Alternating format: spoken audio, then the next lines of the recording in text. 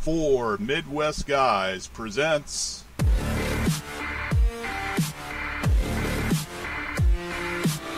Podcast Night in America.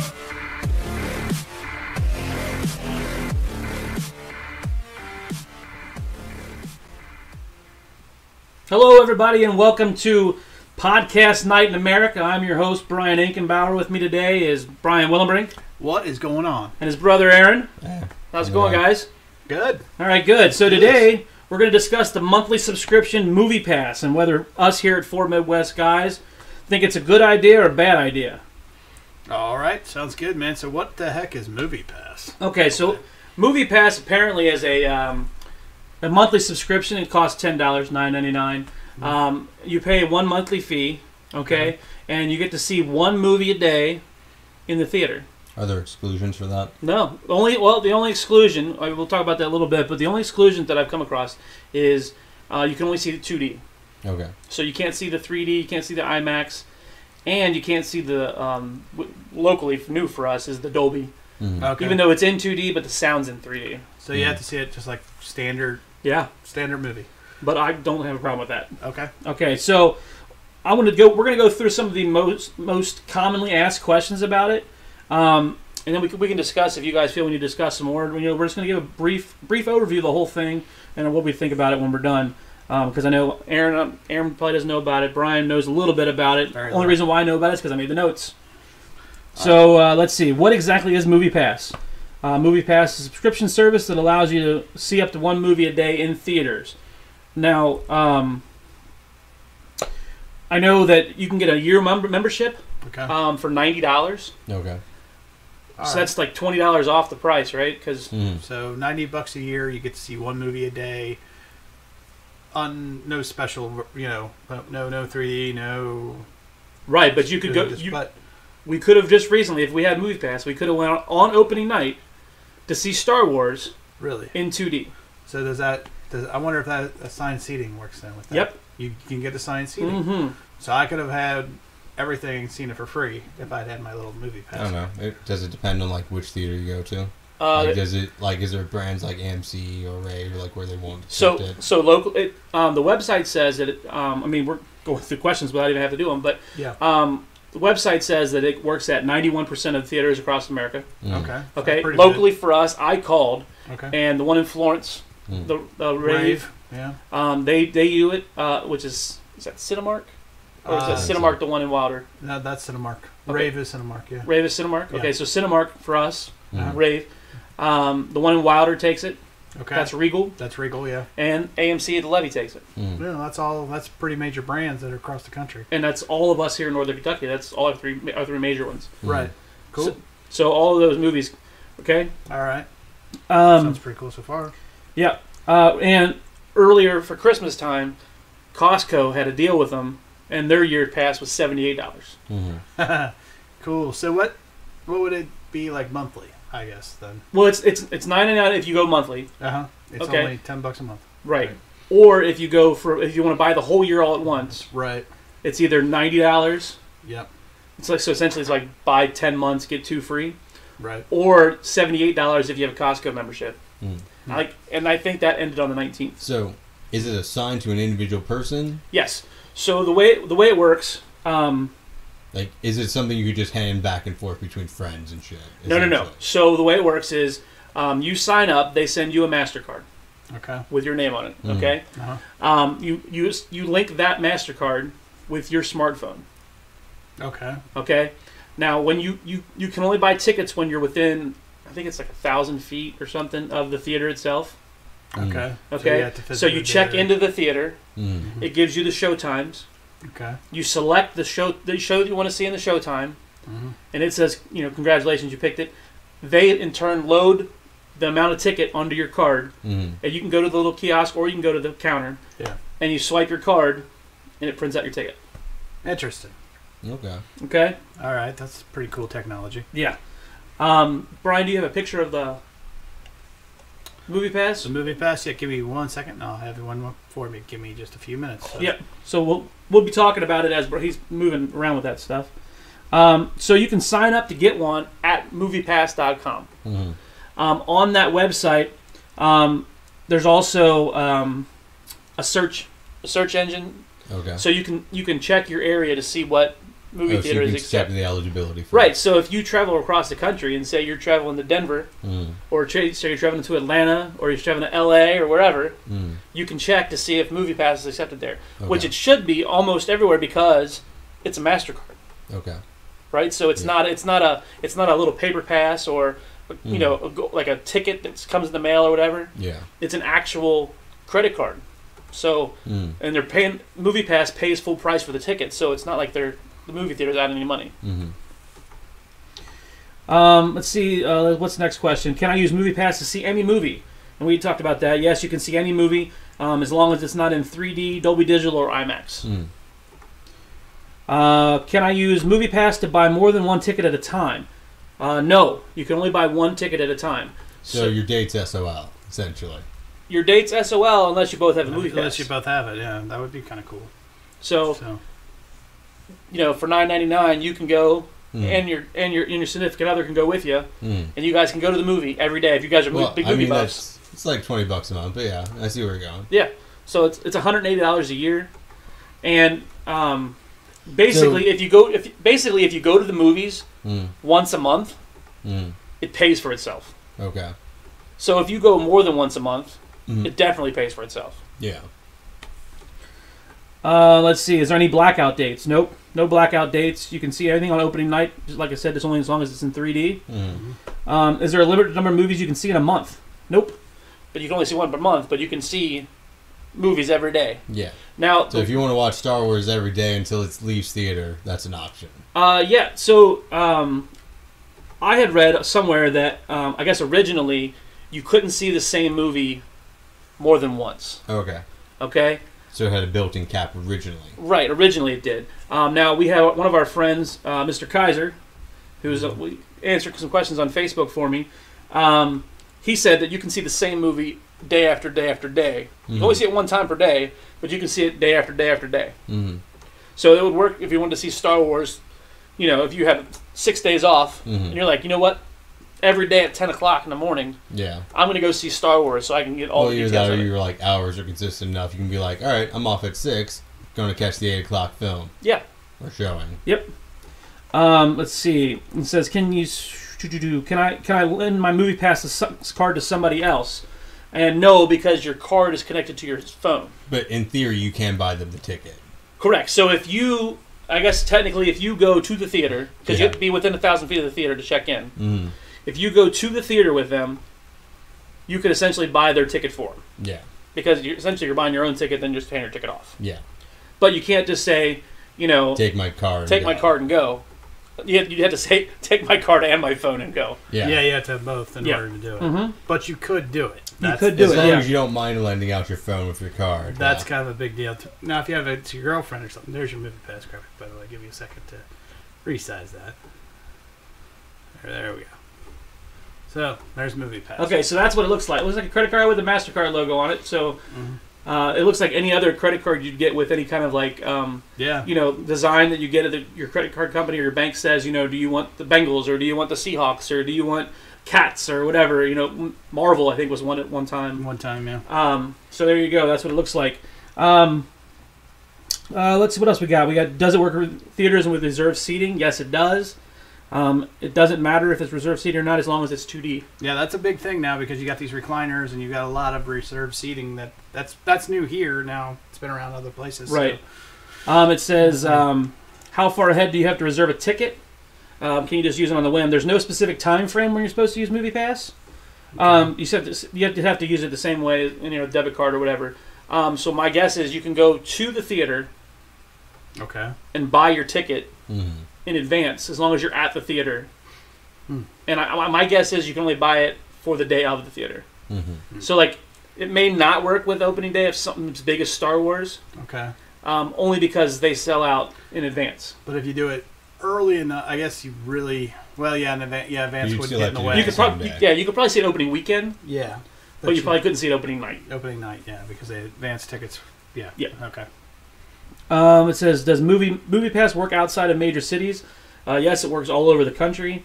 My understanding, my thought would be that the further you go out, Mm-hmm. would be the less likely it's going to work. Yeah, you get to the more remote, independent theaters, especially. Yeah. You get to the independent theaters that only take cash, or Right. those probably aren't going to work because it's credit card. Smaller markets. Yeah. Let's see. Eventually, it could catch on like wildfire. Can I use MoviePass to order tickets online through sites like Fandango and stuff? Yeah. No. Okay, so you had to physically. And it's 100 yards of the theater. It has it in this line. 100 yards of the theater. Okay, so really you have to physically be there. Yeah. Essentially. Yeah, you have to be there. Okay. But if you want to buy a ticket in advance, you just need to go to the theater early. Can I share my MoviePass membership with a friend? Nope. MoviePass's membership is just your own.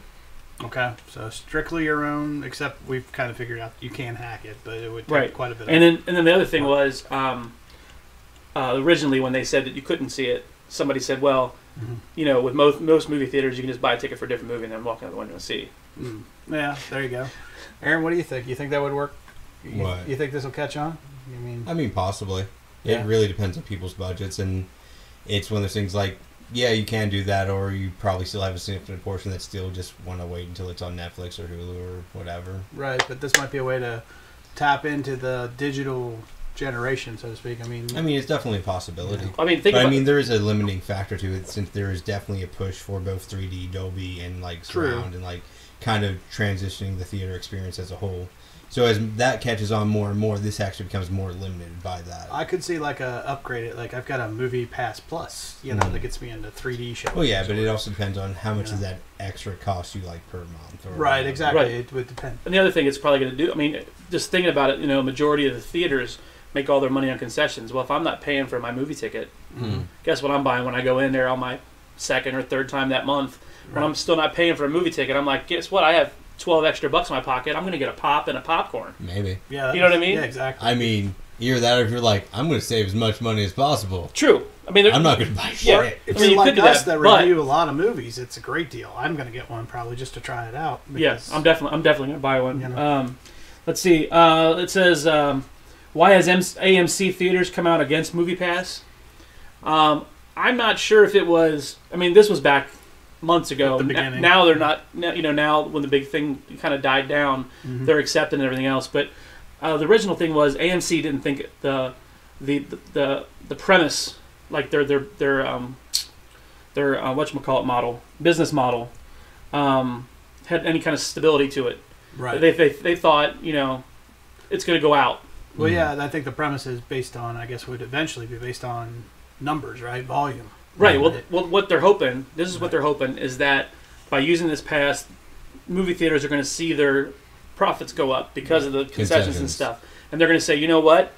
We're going to give MoviePass as a whole a discount on buying these tickets, right? Mm-hmm. And that way, MoviePass starts making money. Yeah. Well, the funny thing is, like, you can make an argument this almost could profit in the same way gyms do, right? Like, essentially people buy them, don't use them, and that's really where revenue works for MoviePass itself. Right, exactly. And you got, I'm sure that's how some people are, and they're like, I didn't go to the movies this month. Well, then that's $10 that they saved, but they still paid the $10, so. Right.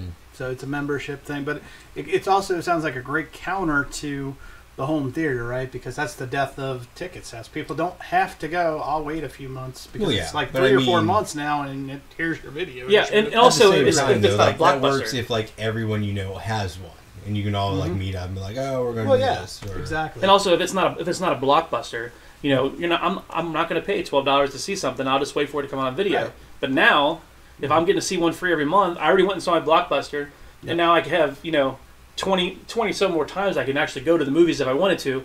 I'll go see Ferdinand. We were talking about that. I'll go see Ferdinand. I'll use my MoviePass and I'll pay the $8 or $6 or whatever it ends up being to go for my daughter to go. Right. And we'll go see it. And I'm not out all that extra money. Right. I'll go see movies that are Oscar nominated, but they're not my type of movie. Right. I'll go see them in the theater because I can see them for free. And we can we could actually do Oscar reviews now. Yeah.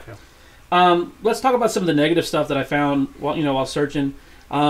Okay. We were just kind of briefly touching on it. People don't go to the movies that much, so it's not worth it unless you go once a month.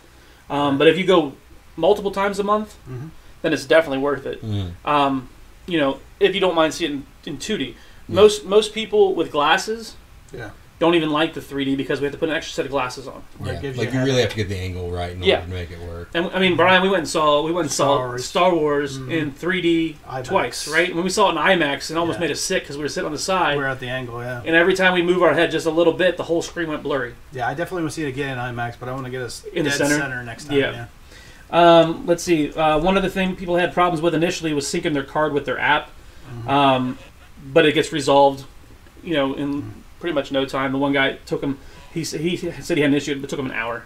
Okay. But he got it resolved. It was some kind of link on the other end. Like he activated the card, but the website on his phone didn't say it was activated yet. So it was a glitch. Yeah. Yeah.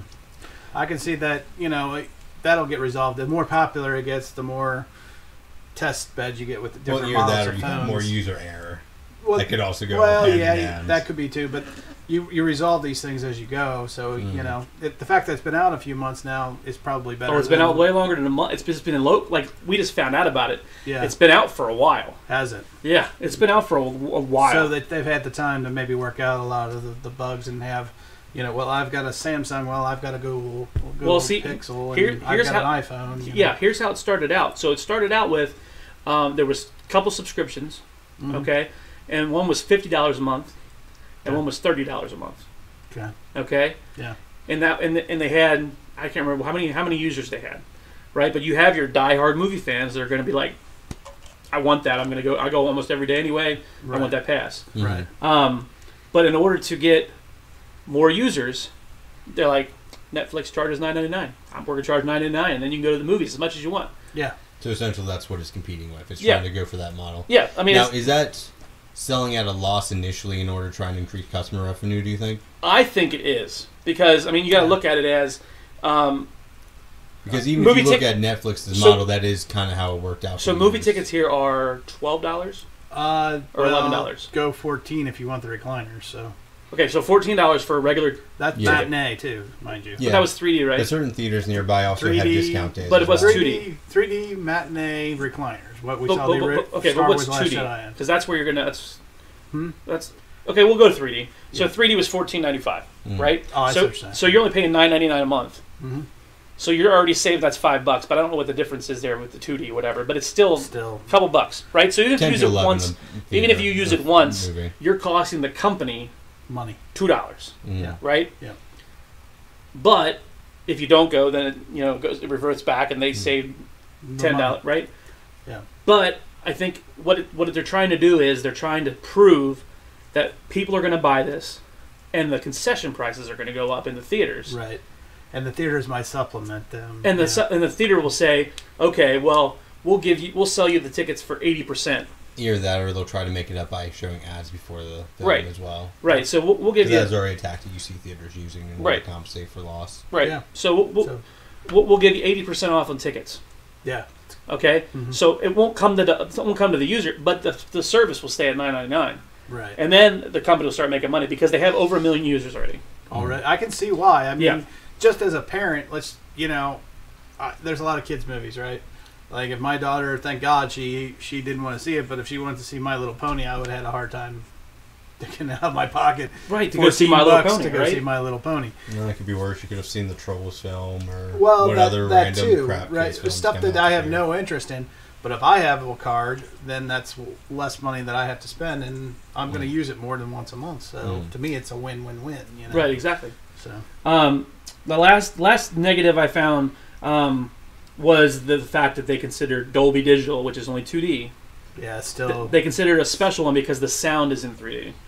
Okay. So is that a situation you still get it and you just cost you no, they won't. They won't let you see that movie at all. Now I can see this getting more popular if this really catches on. Then I could see a Movie Pass Plus, like I said, or a Movie Pass. Gives you extra. That'll get you. Maybe this is Movie Pass 3D or this is Movie Pass Dolby. Right, exactly. Like you pay an additional fee to pay maybe the extra a couple ones. bucks a month more. Yep. Yeah. Like that would probably be pretty cool. Yeah. So that's it. What Brian? You're going to buy one? You think? I think I'm going to at least try it out. I mean, I don't know if I'll put up the 90 per se, but I might. But I might try the $10 a month and see if it's worth it. See if it's something I end up using quite a bit. I think just from this podcast perspective, it's worth it because we do so many movie reviews as it is anyway. So from that perspective, it's definitely worth it. However, if I take myself out of that and just look at myself as the common day person that doesn't have podcasts, like a lot of our viewers, I would say that, I would still use it because, if you have kids, perfect investment because you're going to save your own ticket. If you're a big movie goer, any kind, I mean, all you got to do is use it really once a month and it pays for itself. So if you go twice, then, well, I mean, for last year that would have been fine, and I actually think for the upcoming year that's true too. But like there have been some years where you really don't have a lot coming out every month, but that is a very. But think about, and you're looking at it. I mean, and I know what you're saying is like there just really wasn't like any big movies that came out. Yeah, but you're also 2017, 2018 looks good, but like you go back to like 15, 16, like right. But you're also looking at, I don't want to pay to see that movie. Like I'll watch it, wait for it to watch it on things. So, but if you had free tickets to it, essentially. Or let's not just, necessarily, man. Like you also have to consider like the value of your own time at some level. Or let's just say date night. You got your wife and she wants to go see some romantic thing. If you both have it, hey, freebie. If you don't, well, you don't have to pay for your own, right? Well, and you also like you're sitting at the house and you're like, I'm bored. Let's go. What am I going to do? Go somewhere outside of the house. Let's get out of the house. Let's do something. Stop watching the screen in your home. Watch the screen outside your home. At least you get out. Hey, Willenberg, you want to meet me up at the movies? We'll use our movie pass. Yeah. I mean, that's... I want to go see Star Wars for the 25th time, sure. Exactly. Yeah. Okay. Aaron, what do you think? You think you'd buy one or no?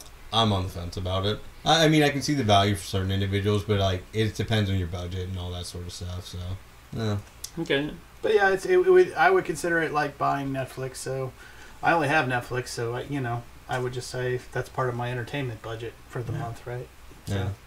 So, and a lot of people are cutting the cord anyway, so... Oh, yeah. I mean, there's really no point at this point keeping it.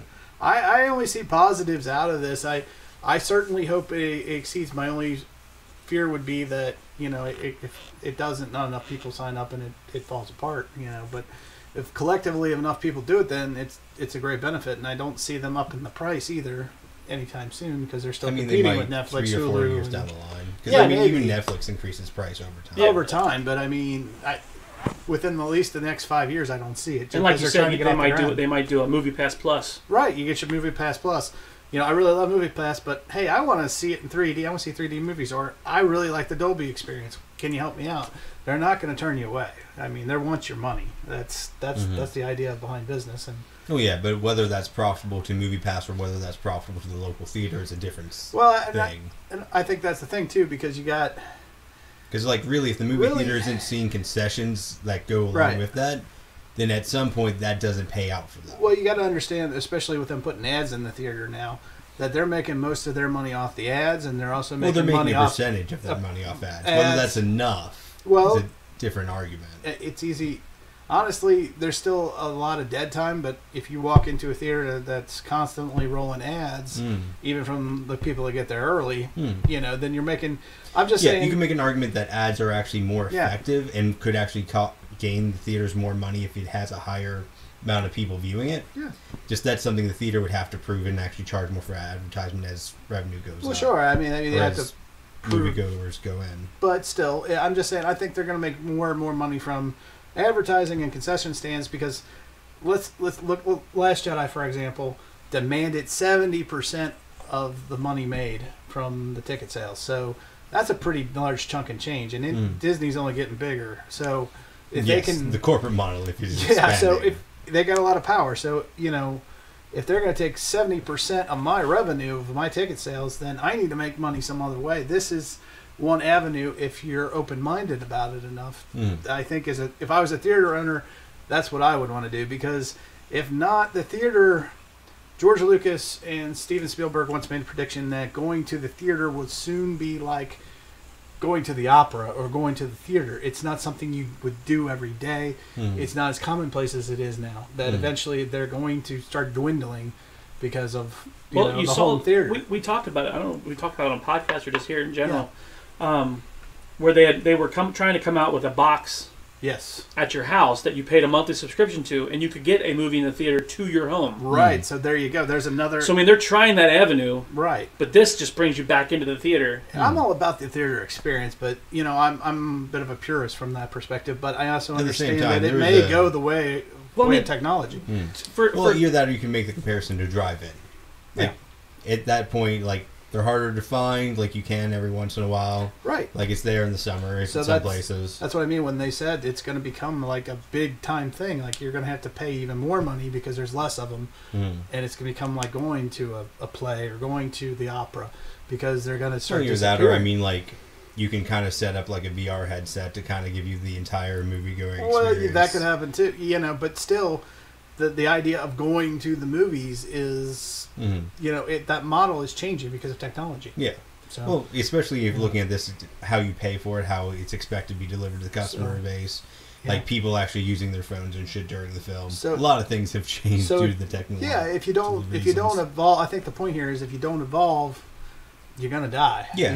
I mean, look. Good example and entropy are the natural course of the universe. You either grow or you die. I mean, look at a good example is the way WWE has done their pay-per-views. Yes. It used to be $50 a pay-per-view, right? Right, and the DirecTV took most of it. Right, and it was $50 a pay-per-view, and we're like, oh, we got to, if we want to see it, we pay $50.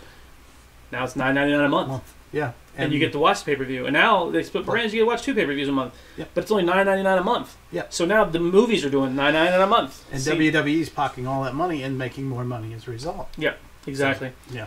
All right, well, there you have it. Thanks, Brian and Aaron, for joining me here on our first edition of Podcast Night in America. Thanks to everyone out there on YouTube. Be sure to hit like and subscribe buttons. Absolutely. Please. Also, you can follow us on social media. Brian, if you can put that up for me. Absolutely. You can go to 4midwestguys.com. You can follow us on Twitter at 4midwestguys, at AnkZone, at BWillie1977. You can also find us on Instagram at _real_Ank. For right now, we might set up a 4midwestguys Instagram account. I'm not sure yet. We'll work on that, but please go to the website, especially because you can get all the podcasts there. So. Oh yeah, all our podcasts, and they're all categorized. So you can, if you like certain movie reviews or you like certain shows, we have all those listed for us. Yeah. So I guess till next time, America, we'll be seeing you.